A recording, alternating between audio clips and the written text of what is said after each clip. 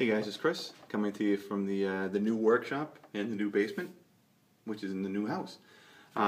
Came home from work today, found that the mailman had left me a little gift, courtesy of one Mr. Murdock Hendricks.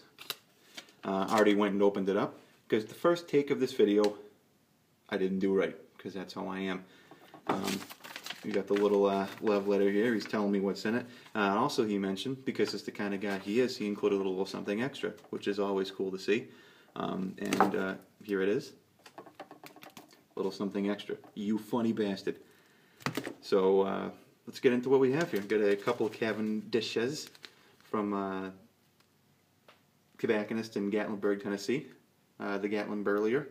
The Cades Cove and Cascade Cavendish. One sugar cookie like, and one was like a dried fruit. Can't wait to try those. Both those flavors jive with me. Next two we have got some sugar barrel and some walnut. Both have been discontinued. Very happy to see these. Gonna have to try those. I think I tried one of these from Danny Shore, the sugar barrel. I remember liking it, but that was one of about 75 he sent me out of taking notes. So one of the other things I did is I've been working, doing some stuff here. We're going to go outside and take a look at the yard. Oh, bright. It's all bright. I remember, if you remember in the last video, Jay would say, keen observers would know, the yard looks different now. Because we went and cut down trees. And here is where that's where that fish pond used to be. Went and started leveling off.